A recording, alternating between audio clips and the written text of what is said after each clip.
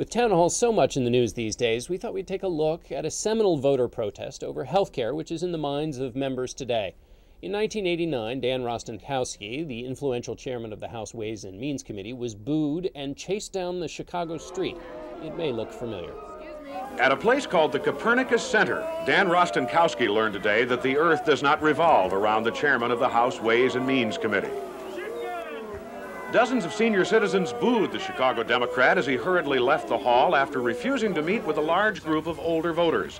They had wanted to tell Rostenkowski of their opposition to proposed catastrophic health care legislation because their taxes will go up to pay for it. Have you been chased out of a meeting in your district before, Congressman? Have you been chased out of a meeting in your district before? Have you been chased out of a meeting? Bill Rexton. You think I was chased out of that meeting? It sure looks like it. Yeah. Then Rostenkowski raced across the street to his waiting car and driver, still pursued by angry senior citizens. He's supposed to represent the people, not himself. Once inside the car, the congressman could go nowhere for a few minutes as the crowd surrounded it.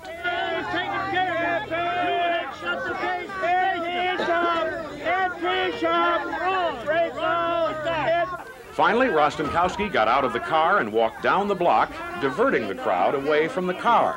I don't think they understand what the government's trying to do for them. It's a problem, but it's always been a problem. You sympathize with their anger on this? No, I don't think they understand what's going on. Moments later, his driver pulled into a gas station lot. Rostenkowski jumped in and was gone.